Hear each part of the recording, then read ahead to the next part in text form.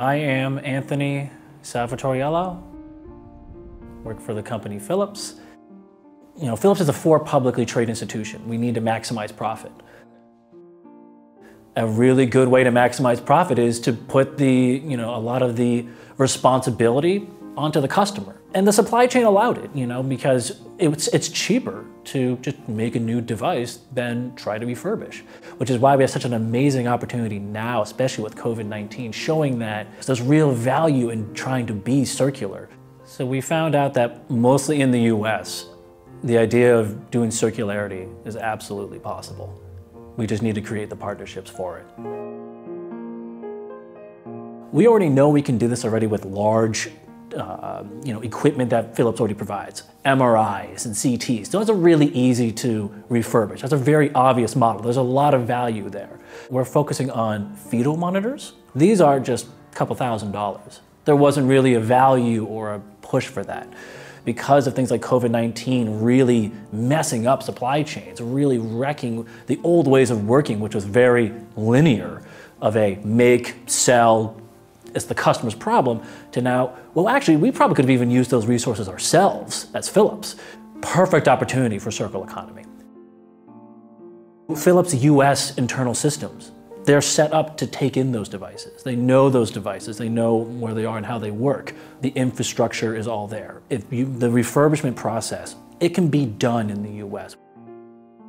Within the United States, I think we're ranked like 33rd for infant mortality. So the average infant mortality rate for the United States is about 5.8 per thousand. In context, the Netherlands, I believe, is like 3.6.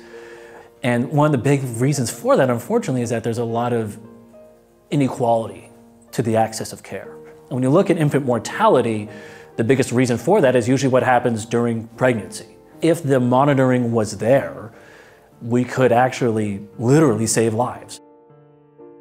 I love the song Circle of Life for our solution. I mean, when you think Circle of Life, generally you think of the chorus.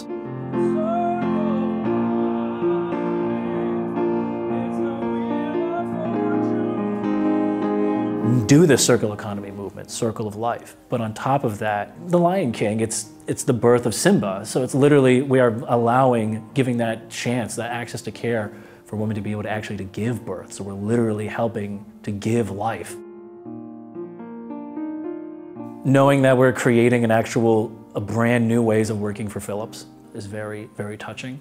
And also just the scalability. I mean, we're just starting with fetal monitors. There are so many other monitors and so many other products that Philips provides that we can create circular that also can save lives in their own way. One thing we're hoping for a future is we no longer do manufacturing of goods, that the actual manufacturing sites just become refurbish, repair, recycling sites instead, so that we don't need to make anything anymore. We already have all the resources we need to make the things that we need.